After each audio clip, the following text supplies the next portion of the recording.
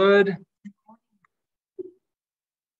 All right, so welcome to Kalmekak NEZAHUALPILLI. This is the Liminal Hour Series, seminar number 3, titled Down the Rabbit Hole, the Fly Agaric Mushroom. It's brought to you by the Xochipilli Sacred Ethnobotany Club at San Bernardino Valley College, and I'm grateful for their support and their sponsorship.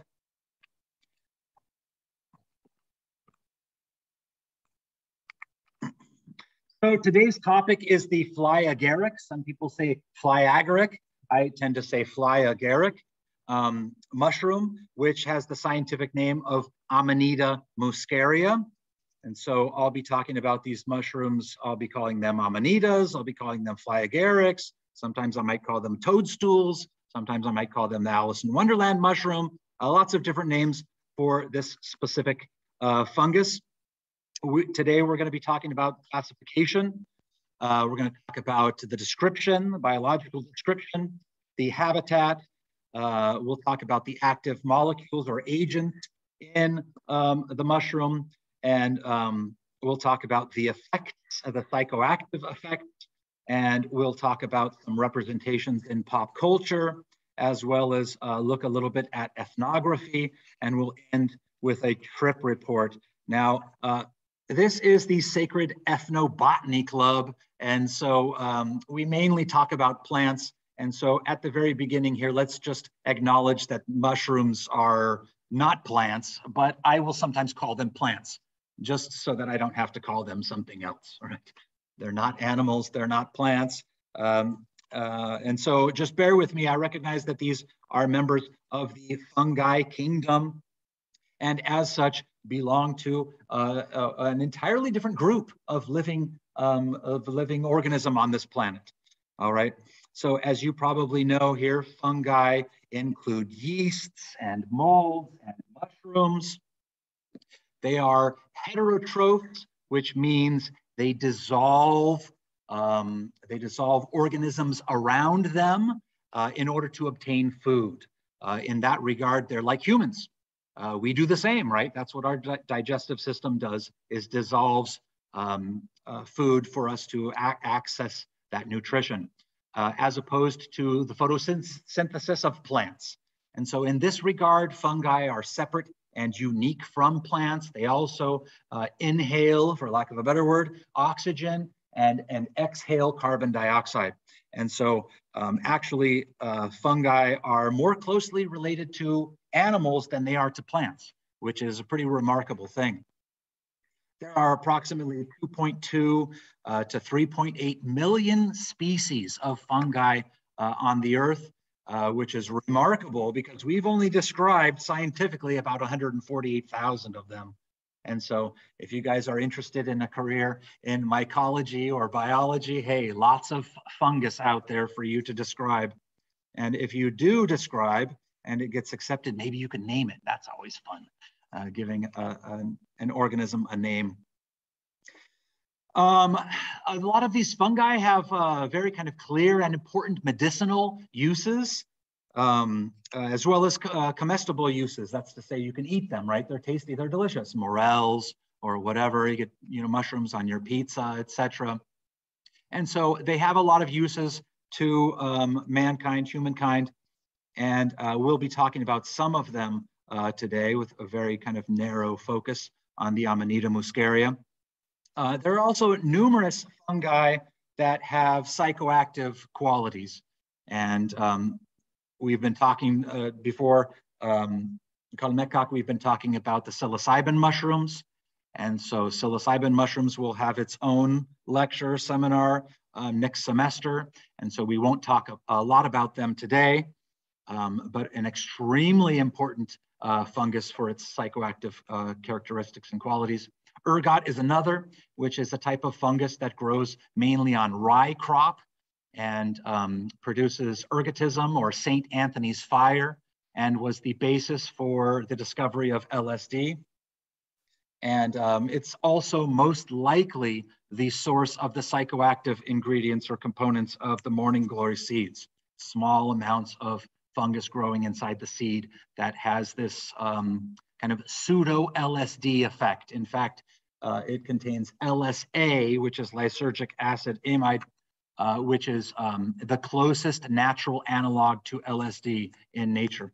And so it's very significant. And we'll talk about ergot poisoning, St. Anthony's fire, and LSD in a future lecture. Today, we're going to spend our time with the fly agaric. And so let's get into it a little bit here. The genus is Amanita, and in the Amanita genus, there are approximately 600 different species of mushrooms. And many of these mushrooms contain deadly amatoxins, and amatoxins are extremely damaging to the human organism. The main kind of poisonous amanitas are the death cap, which we see here, and the destroying angel, which we see here. And you'll see there are lots of similarities between the death cap, the destroying angel, and the Amanita muscaria. And that has led to a lot of confusion sometimes and misidentification, and consumption of these mushrooms, either the death cap or the destroying angel, can produce kidney and liver failure and death. One little mistake could be your last. And this is likely the reason that entire cultures are very kind of suspicious and wary of mushrooms. This is particularly the case in the Anglo tradition, where mushrooms are often labeled as toadstools. And toadstool is a name with a very clear and negative and dangerous connotation. But of course, interestingly, other cultures have learned to distinguish safe and edible mushrooms from their dangerous cousins. And this difference led amateur mycologist R. Gordon Wasson to label certain cultures as either mycophilic or mycophobic. And so myco here is the prefix for mushroom, right? Mycology, the study of mushrooms and fungus. And philic there is love. We see it in Philadelphia, the city of brotherly love. And phobic is fear. And so the idea here is that certain, yeah, go ahead. Ah, perfect. Perfect. I'll finish this up and then we'll pause. And so certain cultures have been labeled as either mycophilic, if they have an appreciation for and kind of a sophisticated ability to identify mushrooms and incorporate them into the culture, whether it's medicinal or culinary or whatever.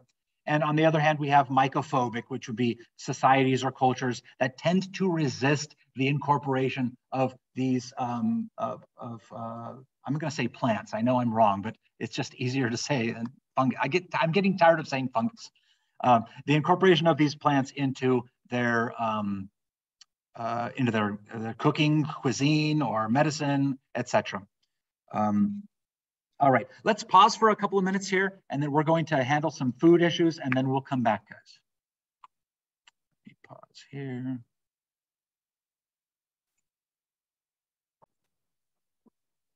All right, so R. Gordon Wasson is a very interesting person, and we need to introduce him right now because we're going to talk about him quite a bit more when we get to psilocybin mushrooms, okay?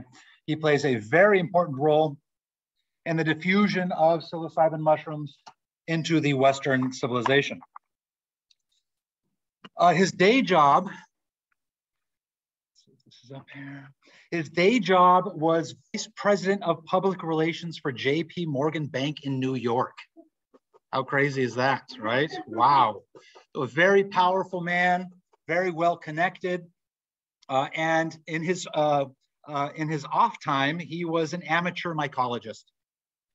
This most likely stems from the relationship he had with his wife, Dr. Valentina Pavlovna, who was a pediatrician from Russia. And while on their honeymoon in the Catskill Mountains, he was intrigued by the different attitudes that he and his wife shared when they came across mushrooms.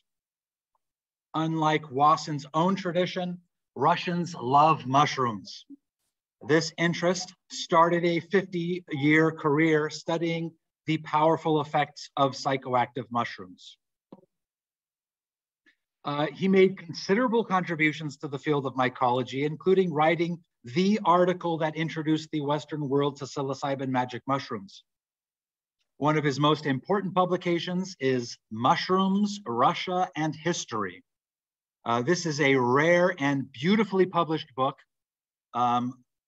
Thankfully, there's a copy of this book in the special collections at UC Irvine. And I was lucky enough to go there and be able to take a look at this book and make some take some photographs of this book a couple of years ago as I was studying Teonanakat. It's quite rare. I think this might be the only book available at a library in California. And so if you have the chance and you're interested in the topic, it's definitely worth going to look to see that. I've got some pictures here, and in fact, that book is an autographed version. Does that show up? I don't know. If not, I can put it right here. It's an autographed version. Both he and his wife signed the book. I thought it was quite interesting. Check that out. New York, May 18th, 1957, the year it was published. We gladly autographed this copy of our book for, I don't know who Brad L. Penbot is, but Valentina Pavlovna and R. Gordon Wasson. And so the parts that I was interested in, not so much Amanita Muscaria at the time, and so I made a bunch of pictures of his discussion of the magic mushrooms of Mexico. And he did a thorough study and investigation of the magic mushrooms of Mexico. And it's a very, very well-written resource for the mycologist. So Wasson and others like Carl Ruck and Richard Evans Schultes coined the term entheogen in 1979. The term is derived from two words of ancient Greek. The adjective entheos translates as full of the god, or inspired, or possessed, and is the root of the English word enthusiasm. Genesthai means to come into being. Thus, an entheogen is a drug that causes one to become inspired or to experience feelings of inspiration, often in a religious or spiritual manner. These scholars argued that terms like hallucinogen or psychedelic were inappropriate owing to their relationship to words related to delirium, insanity, and psychosis, as well as various pop connotations from the 1960s. In modern usage, entheogen may be used synonymously with these terms, or it may be chosen to contrast with recreational use of the same drugs. The meanings of the term entheogen were formally defined as follows in the Journal of Psychedelic Drugs. In a strict sense, only those vision-producing drugs that can be shown to have figured in shamanic or religious rites would be designated entheogens.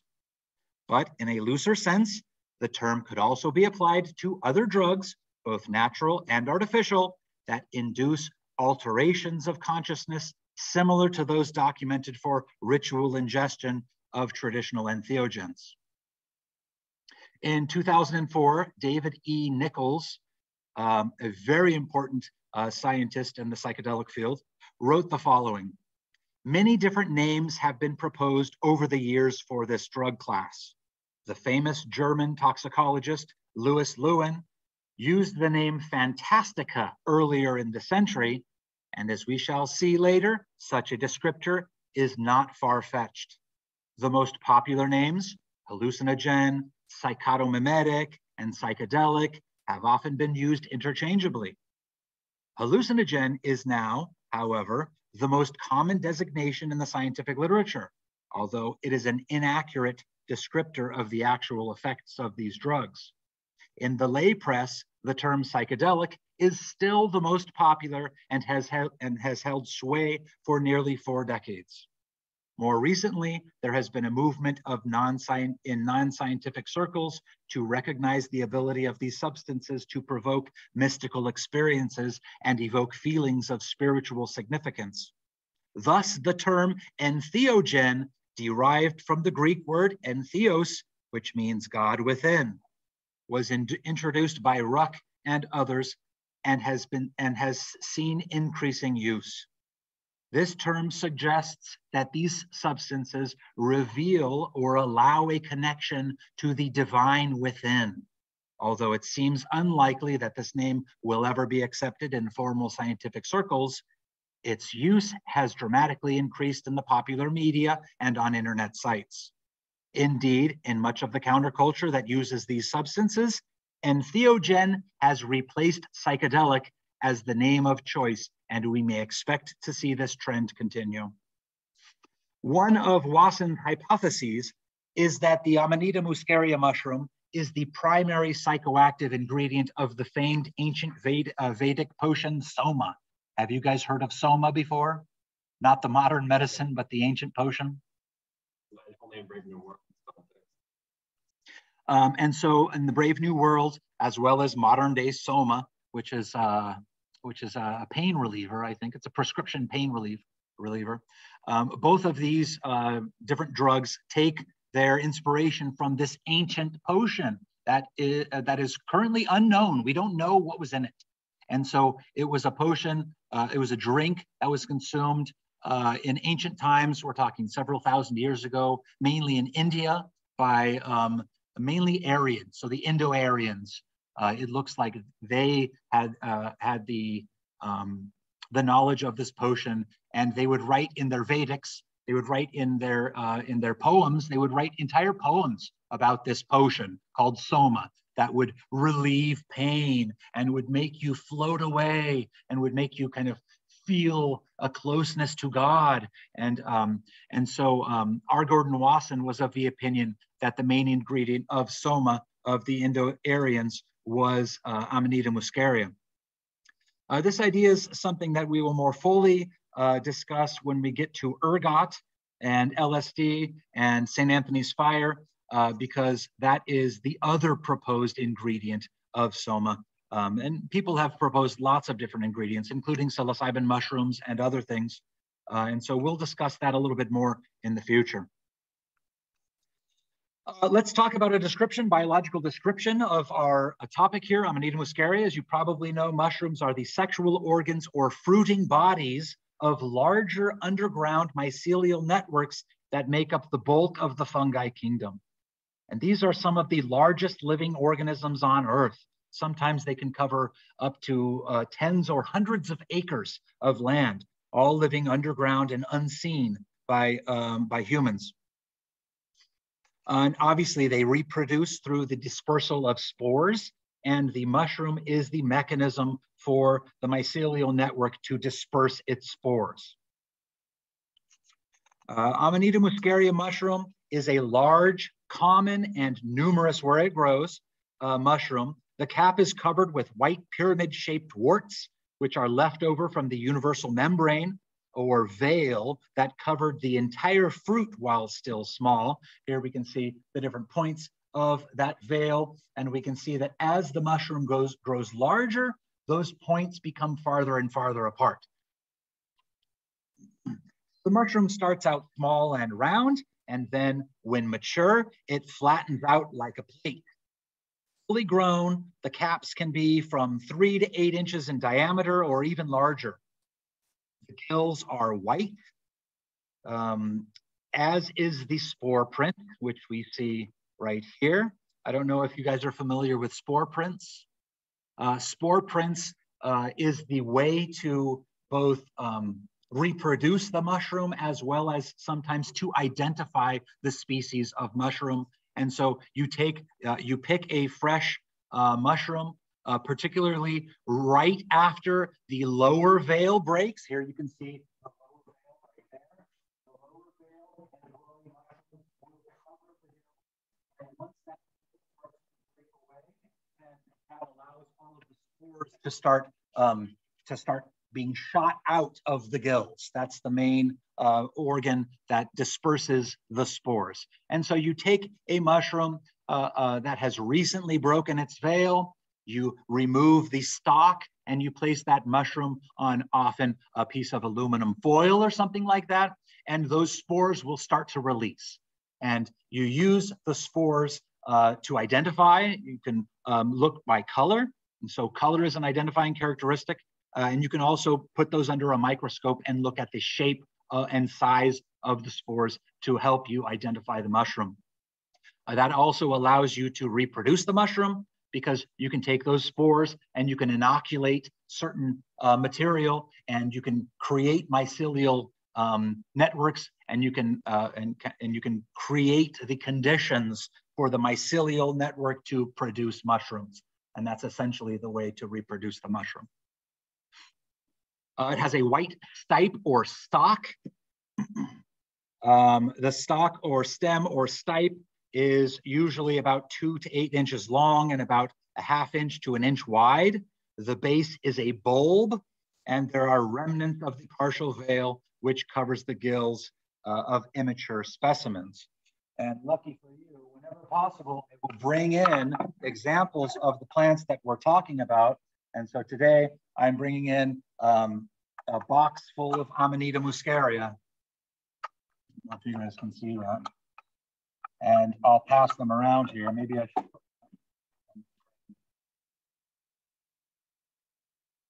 Here we have a pretty good sample. Online, can you see that, the dock camera there?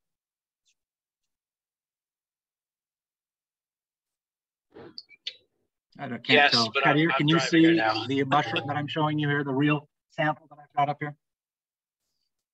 Maybe no, not.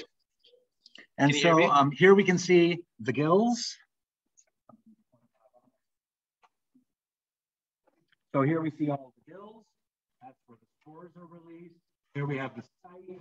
You can kind of see the veil over here on the side that originally covered all the gills. Hold this in here as well. And I'll pass these around. These were collected in Colorado. I did not identify them. My nephew identified them. And so I suppose there's a chance that they're not Amanita muscaria. But he was pretty confident that they were. And so they're completely harmless to handle. If you do want to handle, that's fine. And you can see kind of the iconic kind of red color is kind of faded probably to kind of more of an orange color here, although in the center it's quite a bit darker. You can see the iconic spots of the area that were part of the initial veil that was covering the entire outside part of the fruit here. And I think just for comparison, Shane, why don't you pull out the largest one there? This is probably a medium-sized specimen that I have in the box. And then for comparison, here's the largest one I have, which is probably more like 4 inches across. You can't really see because it's kind of folded up here, but it's quite a bit larger than that.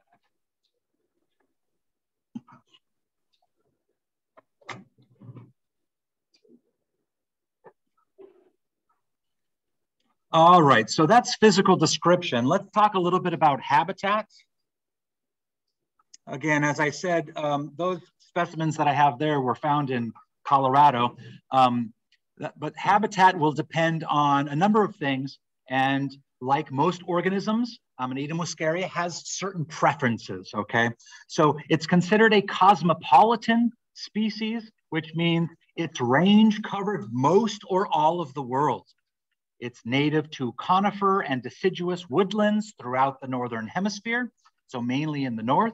But recent studies propose that its ancestral origin might be the Siberian Beringian region, okay? Here we see a picture of the mushrooms located in a coniferous environment. So coniferous meaning having cones, pine trees, and deciduous meaning trees that lose their leaves. And so mainly located in these kind of forest areas throughout the Northern Hemisphere. It is considered mycorrhizal. And mycorrhizal means that the mushroom has a symbiotic relationship with trees, mainly pine, oak, spruce, fir, birch, and cedar. And the way that these different species interact is that the root systems of the trees provide the mushroom with glucose for food, and the mushroom provides nutrients for the trees. And so this connection between red Amanita muscaria mushroom and pine trees or or deciduous trees or conifers, etc., might be quite important in our modern representations of Christmas. And so it's quite appropriate for us to be talking about the Amanita muscaria in this month when we are thinking about Christmas trees and we're decorating our Christmas trees. There definitely seem to be some connections between the cultural use of this substance and the way that we represent Christmas and the way that we celebrate Christmas. And we might get into that a little bit more in a little bit, but for now, I'll leave it at that. These mushrooms can also appear in so-called fairy rings or pixie rings. And these are, as you can tell in the picture here, these are very interesting arrangements of mushrooms in nature. They form these circles, and to tell you the truth, I'm not exactly sure how or why they form these circles, but this pattern is quite common with mushrooms, and you can find Amanita muscaria growing in these fairy rings or pixie rings. And obviously, as the name kind of shows, these are very important in Western European folklore and mythology, being either good or bad omens, usually tied to magic and magic circles and different types of rituals performed in wooded areas. Any comments or questions so far, guys? Please, Athena.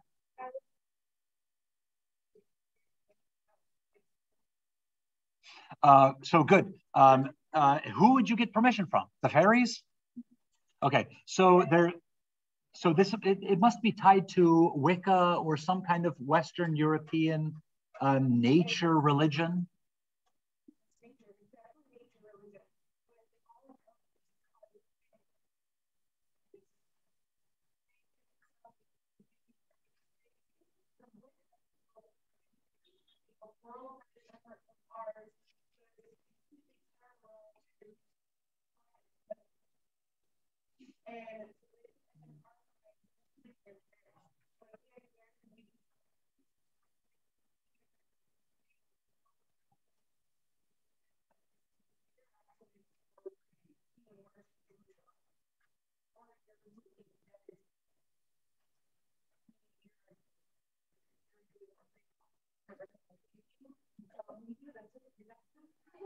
Good. So Athena raises the principle of when working with magic. You can see this across cultures as well. When working with magic, sometimes people call it medicine, right? When working with medicine, or when bringing medicine onto a native land or something like that, you need to address the authorities and basically get permission, whatever that might mean, in order to practice your medicine, to practice your magic, etc. And so using magic or medicine or science or whatever you want to call it appropriately within the correct power hierarchy is a very important principle. So that's very well received. Thank you very much for that. Let's talk a little bit about the biologically active agents and effects. Another comment or question?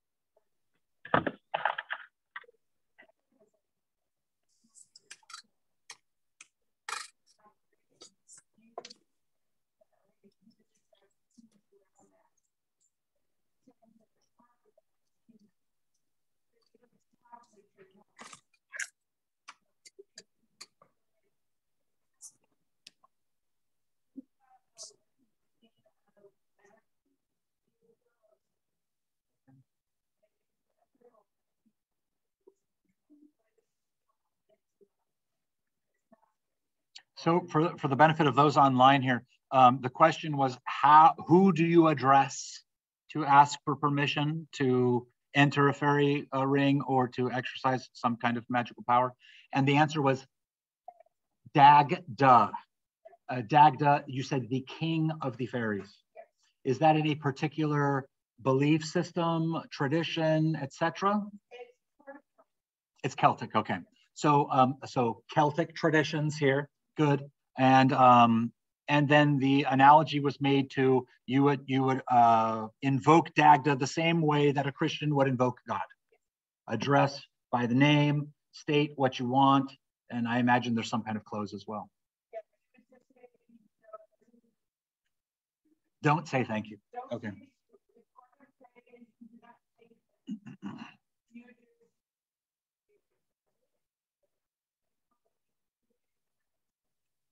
So maybe no close. I stand corrected. Brianna has a comment or question.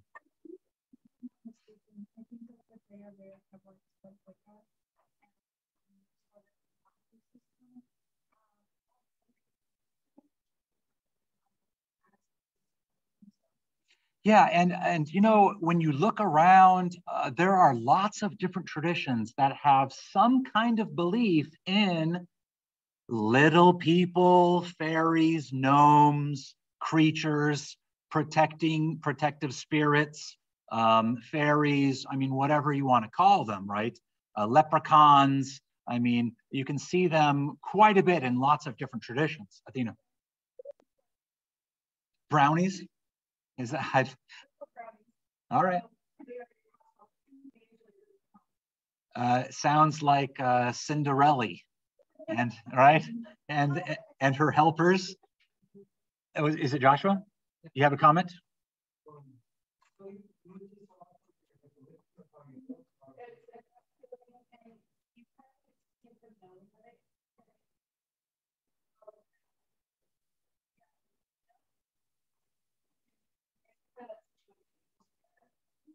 So the question is about how do you receive the answer? And so it sounds quite a bit like something that a Christian would say, the still small voice of the Holy Ghost, right? If it's comforting and reassuring in your soul, it's positive. If you have a stupor of thought or you don't feel good about something, then the answer would be negative. Yeah. Excuse me. And so what I find so interesting is you can take such different traditions as Christianity and some of these Celtic traditions, and you can see the principles, underlying principles that are quite similar. Invoking an authority, asking for whatever, and then getting a response through some kind of spiritual means, right? And I find that absolutely fascinating. Any other comments or concerns, guys? Questions?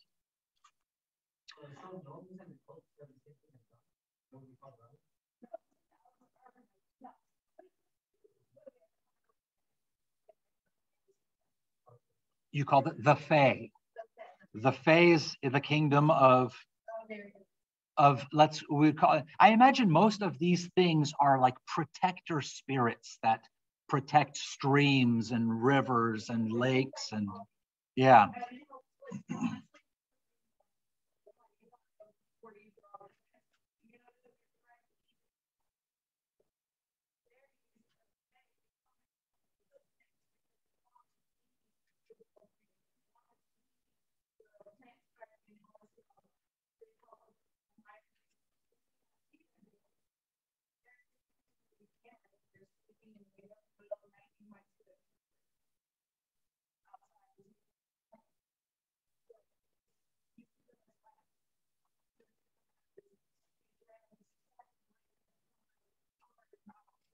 Okay, so Joshua is asking about the different classes of Fae.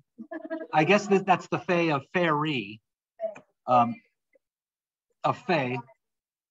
And so it sounds like you have all kinds of different levels, categories. They probably have different responsibilities and authorities.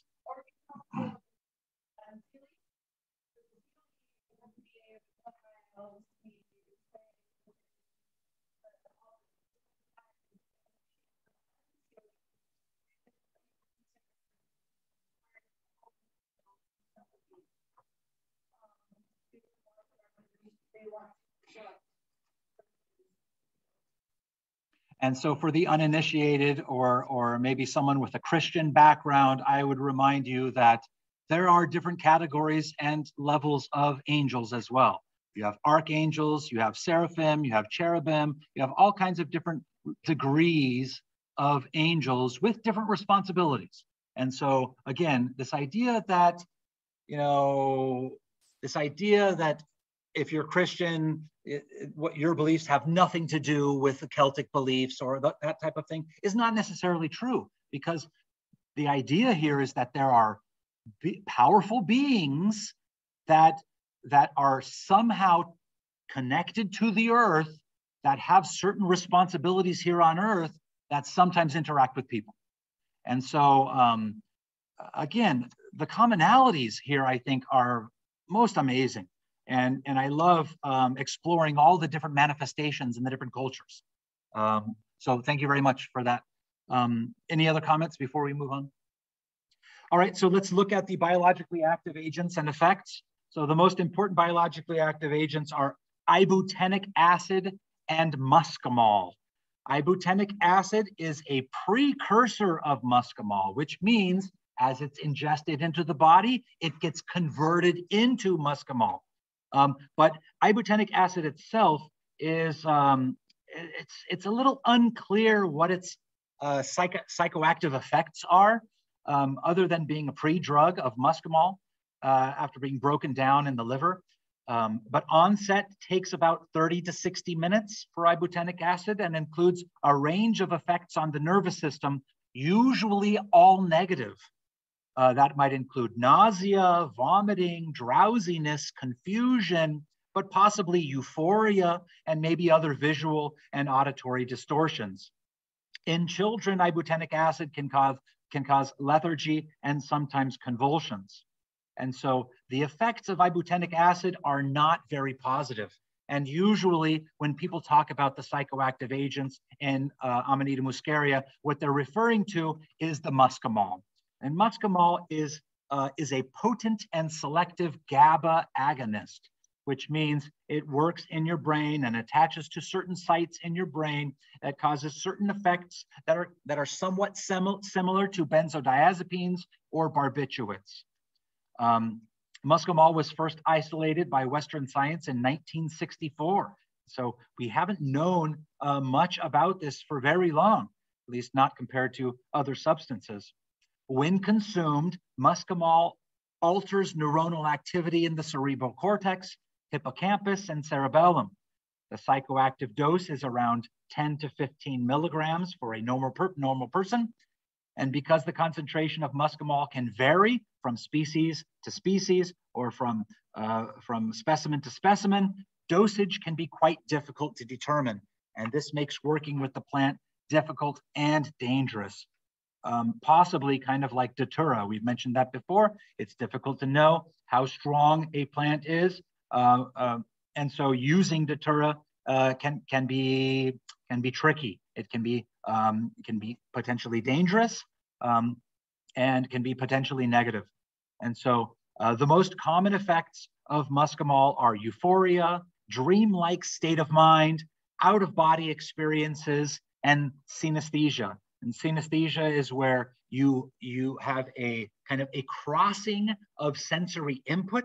So you might see music, you might hear colors or something like that. So you have a kind of a crossing of your sensory input. It's quite common with other substances like psilocybin mushrooms. Negative effects of muscimol can include nausea, increased salivation, muscle twitching, and tremors. And in large doses, dissociation or delirium may be experienced.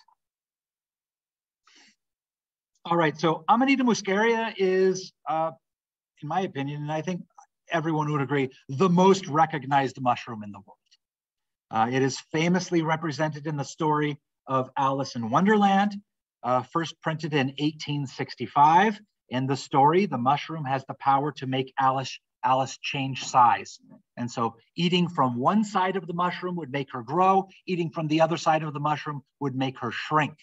And it's very interesting that people that report using Amanita muscaria talk about this idea that your perspective seems to be changed, and seeing things far away or up close, or seeing small things really big, or really big things small.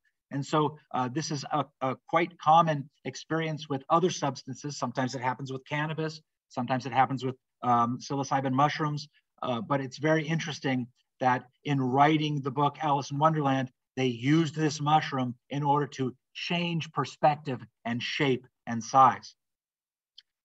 We see something very similar with the 1983 Nintendo game, Mario Brothers. And there are a variety of powerful mushrooms in this game, with the most classic red and white version, making Mario converted to Super Mario, makes him again grow in size. All right. And I think under certain circumstances, doesn't he also get the power to throw fireballs? Maybe that's a plant, I don't know.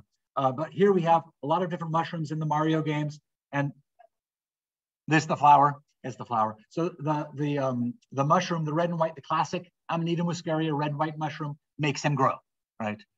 Increases in size. And so again, very interesting that two different fictional creations use this mushroom in order to alter the abilities and powers of humans. And I would assert that it is no coincidence. Famously, the Smurfs, created in Belgium in 1958, lived in and around Amanita mushrooms. Additionally, the dancing mushroom scene of Disney's Fantasia also depicts mushrooms based on the fly agaric or Amanita muscaria. All right, let's talk a little bit about ethnography here. In the early 18th century, explorers and academics began traveling to Northeast Asia and recording their experience as they encountered the shamanic-based religions of the area. Philip von Strahlenberg was the first to encounter the fungus in Siberia, and his descriptions of its use were published in English in 1736. So this is the first Western accounts of medicinal, magical, religious use of the fungus in Siberia.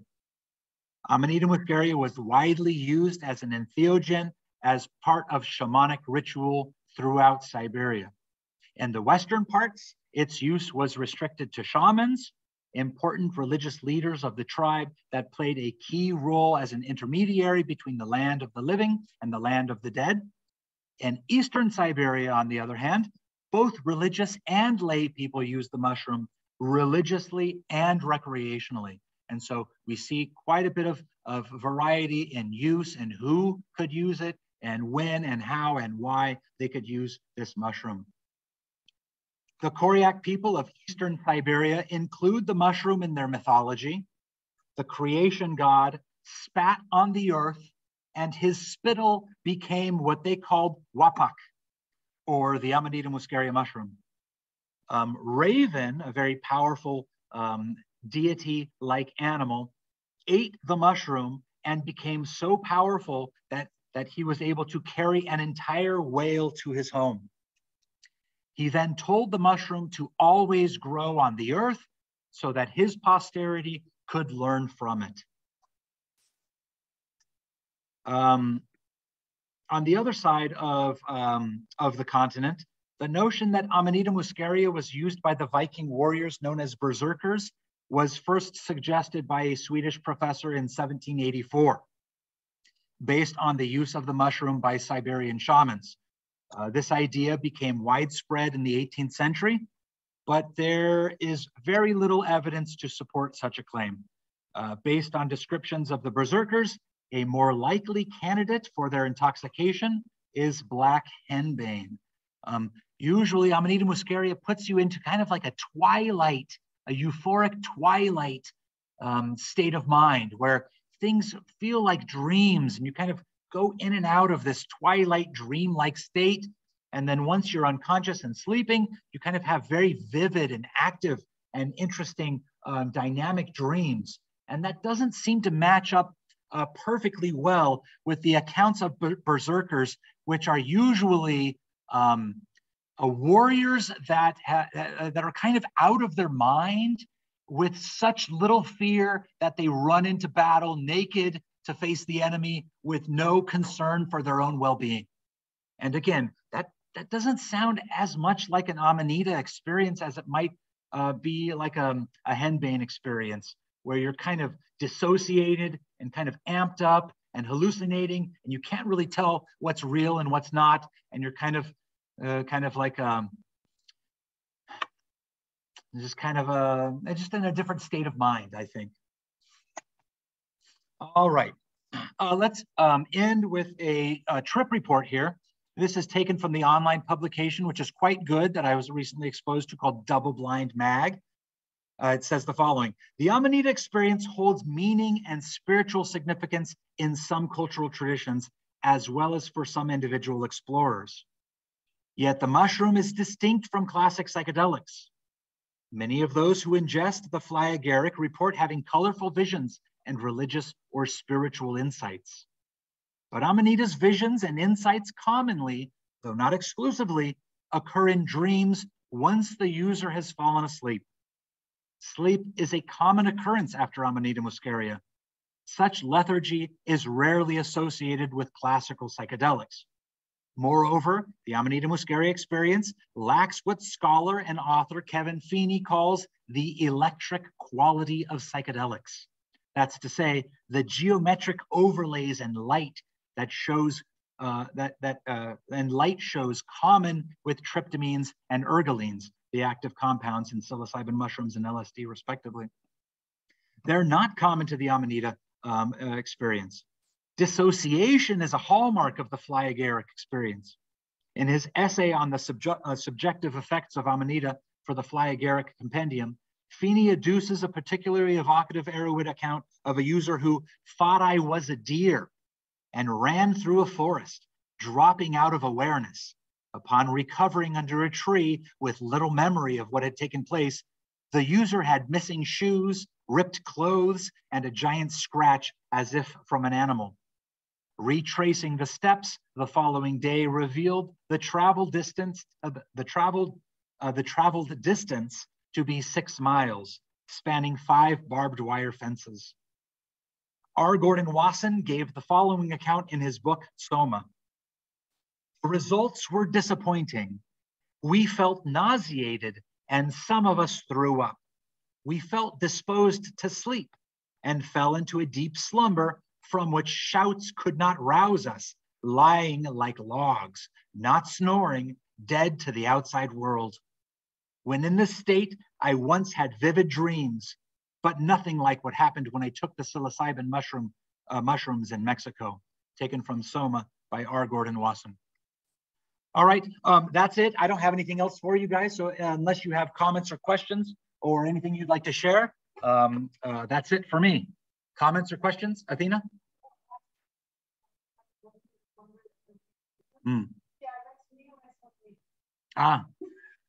So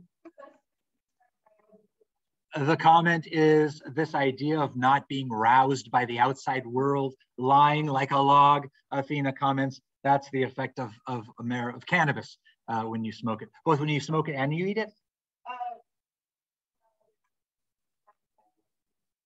Gotcha. So mainly when you smoke, you're out. Gotcha.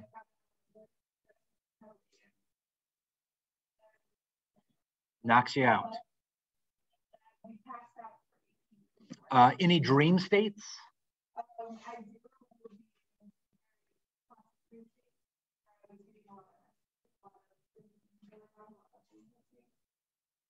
All right, good.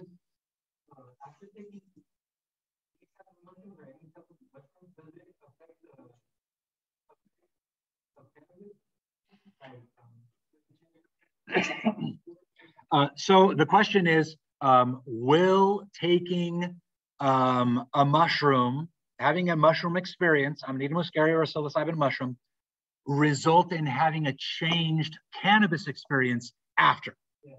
And from what I've read, yes. From what I've read, it's kind of like, think back to Aldous Huxley's book on his peyote experience, right? The Doors of Perception. this idea that the psychedelic experience, the classic psychedelic experience, whether it's Amanita, whether it's psilocybin mushrooms, peyote, or LSD, kind of opening that door of experience often results in a cannabis experience, in subsequent days, days or weeks or months or years later, in a cannabis experience that is more similar to the psychedelic experience than it was before. It looks like Shane has a comment. In my own anecdotal experience, I've used psychedelics for a period of time.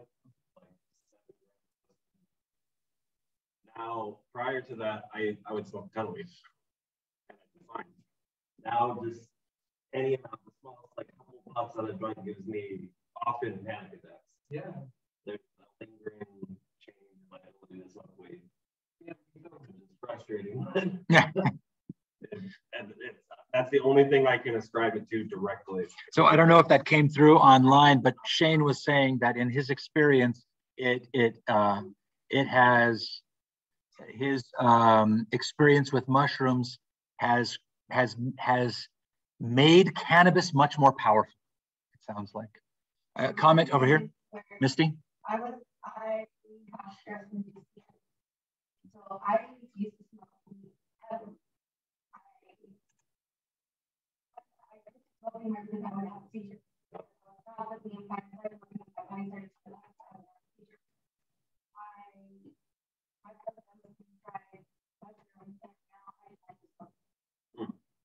Yeah, and I think the general principle is the multiplier principle. That's to say, if you smoke a joint, you'll get a certain degree of intoxication. If you drink a six-pack, you'll get a certain degree of intoxication. When you mix chemicals, whether it's nicotine and caffeine or alcohol and THC or whatever, you often have this multiplier effect where the combined, the two substances increase both effects. And so you get way more drunk, way more stoned if you mix the two. And so it sounds like that might be the principle that's underlying this idea, with some kind of other aspect of psychedelics opening the door. And once that door is open, you can never close it again. That kind of sounds like a bad thing. It sounds like a warning, right? Don't open Pandora's box. But it doesn't necessarily have to be. Shane was expressing a little frustration, maybe not being able to enjoy cannabis as much as you would want to because the effects are so strong. But on the other hand, you spend less money on cannabis, you don't have to smoke as much. And so it's kind of, again, two sides to the same coin, right? Athena, comment or question?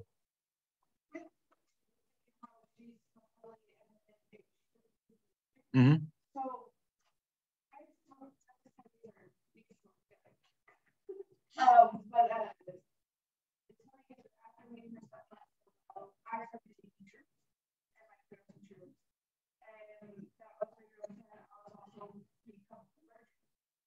To cannabis.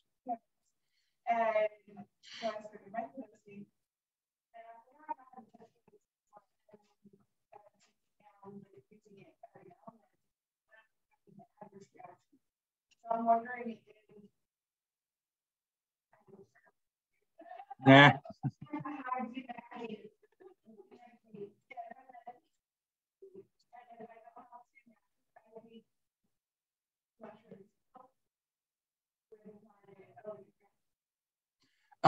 Yeah, it's really interesting. I think a lot of, in my own experience with some of these plants, is that I will use them sometimes when I feel there's a need. It's not easy to explain, like, oh, I'm hungry, I'll eat, right? It's not that kind of need. It's kind of like I'll use more under certain circumstances, and other times I won't feel the need to use it. And so it's, often these substances are included in a discussion of addiction, but my own experience is quite different. There will be times when, for example, there have been times when I've consumed more alcohol, and there have been times where I haven't had any alcohol for months or years. And so it's kind of like, I think the responsible use of these plants and substances is recognizing when you don't need it anymore, when it's not working for you or when there are certain negative effects. And when that happens, then you need to exclude it from your routine, right? Because it's not having the positive effect that you want it to have or that you had in the past. And so I think that's an important thing to keep in mind. Brianna has a comment or a question. Why, like, why parents is so prevalent in pop culture, or if it is like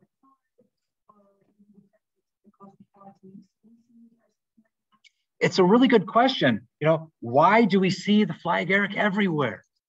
I mean, everywhere. I've got over on our table here, I've got, you know, 5 different examples of it just from being out. Every time I see one of these things, I'll buy it, you know? And so, you know, I've got little toys and little candy containers and little decorations and some artwork that a Valley College student prepared, and you see it everywhere. And I don't have a good answer for you, but, and I personally have never seen one in the wild, but when my nephew shared these with me, he gave these to me, he said, seeing them in the wild is magical. You mentioned the beauty, right? It's such a beautiful species. It's remarkably beautiful. The deep red color and the white spots, and they're gregarious, and sometimes there'll be a cluster of them or a group of them. And so I don't know if it's because of the beauty. I don't know if it's because Western science, excuse me, and medicine was exposed to these earlier than magic mushrooms. You know, Western science has only known about magic mushrooms for 70 years. And we've known about the Amanita muscaria for, you know, I don't know, 100 and 250 years. And so maybe it just had more time to get in to the culture. Maybe it filled some niche that we had, some requirement for a magical, natural experience. And through Alice in Wonderland and through the Smurfs and through all these other things, it kind of filled that niche. And because the niche was filled, we didn't really need to fill it with anything else. I don't really know. It's a good question. That's worth exploration. Comment or question, Athena?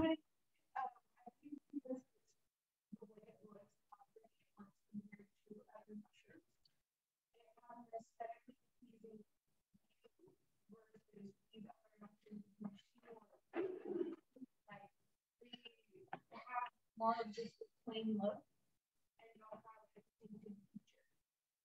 Yeah, and so her comments are that it's so distinct in its look. It's so appealing in its aesthetics, and I would agree with that. It's beautiful. It's a beautiful organism, and I would love to see some of these in the wild because I imagine it's, like I said, a magical experience. You know, it's like seeing it's probably no coincidence that the Smurfs come from Belgium. You know, Western Europe has a long tradition of being familiar with these organisms and including them in their artwork. They show up, you know, in 19th century Christmas cards, and so it's very it's a magical experience. It'd probably be like Gargamel searching for the Smurfs, looking for the Smurf village, and seeing a village and being, oh my gosh, that's so crazy. That's magical, right? I imagine seeing a cluster of these would be a magical experience. I think there was another hand or a comment or a question. So the link to Christmas is something I guess we didn't explore a whole lot in the presentation, but there does seem to be some kind of connection between the Amanita muscaria and the decorative aspect of Christmas. And so you've got Christmas trees, evergreens, and pine and fir and different kinds of trees being very important in the celebration of Christmas, especially in Western Europe. And so bringing the pine tree into the house and decorating the pine tree, putting presents underneath the tree, right? Very interesting aspects of Christmas. And what we see in kind of a lot of these indigenous practices in Siberia and Northern Europe is, again, the connection between the Amanita muscaria and the pine tree is that they're in a symbiotic relationship. They both need each other. And you tend to find Amanita muscaria growing around and under pine trees. And so shamans, when they would would go out and look for the fruiting bodies, usually in late autumn, would go out and find these and pick these mushrooms. Often, I've heard that they would dry them out by placing them in the tree itself. And so the connection between the Amanita muscaria and the pine tree, possibly putting them in a tree as some kind of decoration, and then also going around and collecting all of the dried mushrooms. And then often what they would do is they would go around and give them to different members of the tribe. And so the shaman is kind of responsible for finding them, drying them, handing them out, if you will. And then there's also a very interesting connection between the Amanita muscaria and reindeer. And so reindeer like to eat the mushroom. And they will go, they will search out the mushroom. They will purposefully intoxicate themselves. It's not just for food, it's to get intoxicated. And this is not unique in the animal world. In the animal kingdom, there are numerous animals that will interact with intoxicating plants, whether it's elephants eating, fermented fruit or whatever. But lots of different animals will intoxicate themselves. And so a reindeer will intoxicate themselves on the magic mushroom. And it's just such a curious way to celebrate Christmas with a bunch of flying reindeer, right? It's so weird. It's always seemed weird to me. And so this connection between Amanita muscaria and also kind of like the feelings of flying through the air. I mean, it's one of the possible effects of muscimol intoxication, is this feeling that you're soaring through the air. And so there might have been connections. These are all kind of tenuous, kind of unsubstantiated, and kind of unexplored connections, at least that I've seen. I haven't seen any concrete evidence. But there just seem to be lots of coincidences. Too many coincidences for my liking. Too many coincidences to not mean something. And you've got to remember, all of these Siberian tribes that have these shamanic religions and a history and a cultural use of Amanita muscaria are all reindeer herders. That's what they do, is they herd reindeer.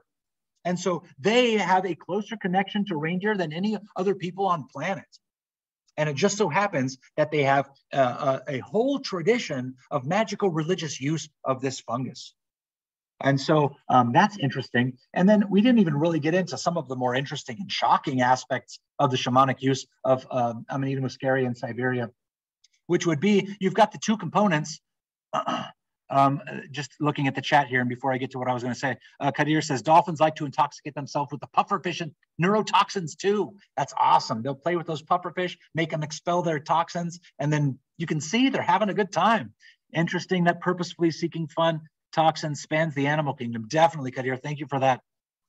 And so we've got the two main psychoactive ingredients of Amanita muscaria, which is the ibutenic acid and the muscimol. And ibutenic acid, we've seen, has lots of negative effects and is to be avoided, right? And there are different ways to avoid it. One is carboxylation, which is taking it, drying it out to the point where the ibutenic acid converts into muscimol. That's the more desired molecule that has more of the classic hallucinogenic, entheogenic, or psychedelic effects to it. Although I think probably it's not technically a traditional psychedelic, but that's beside the point. And so the other way to get all of that ibutenic acid converted into muscimol is to filter it. And you run it through one of the greatest filters on the planet, the human body. And so the shaman will eat the mushrooms raw, or possibly cooked, or maybe in a tea. I'm not exactly sure. Often it's raw. They will experience the muscimol. They will have a trip. Their liver will convert the ibutenic acid into more muscimol, and that will be evacuated through the urine. And so the urine of a muscimol intoxicated shaman contains a whole bunch of muscimol, and guess what? Almost no ibutenic acid. And so it's all been converted. It's all been converted into muscimol. And so they're going back to, I don't know, the 1700s.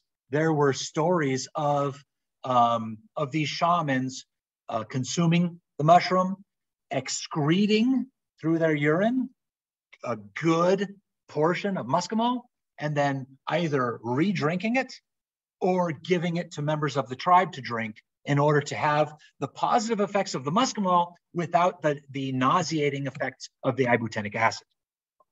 And in fact, not only would tribe members consume the urine of the shaman, but if a person intoxicated on muscimol urinates in the snow, say, right, the reindeer will smell it and they'll come and they'll eat it. And they'll eat the urine looking to get the muscimol. And so you've got it's, you know, a very, very interesting constellation of factors that I don't know if they can ever be answered, right? You know, some people even say, oh, the red and white of the Amanita is Santa's, you know, clothing, the red and white suit. Who knows? Maybe it was Coke. Maybe, who knows where the red suit came from? You know, because if you look at 250-year-old images of Saint Nick, he's not wearing red fur. He's usually like a green outfit or something like that. And so I don't know, you know, but there's a lot of interesting symbolism, a lot of interesting kind of mythology, and we have a lot of kind of interesting beliefs that don't seem to be explained by other means. And a kind of a magico-religious explanation might be a good explanation. It's tough to say. Any other comments or questions, guys?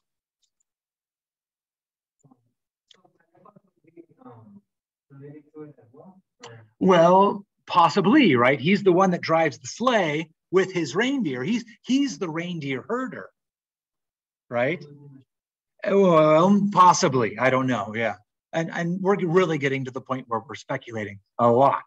But I've read numerous places, and it might be folk etymology, right? It's always a possibility.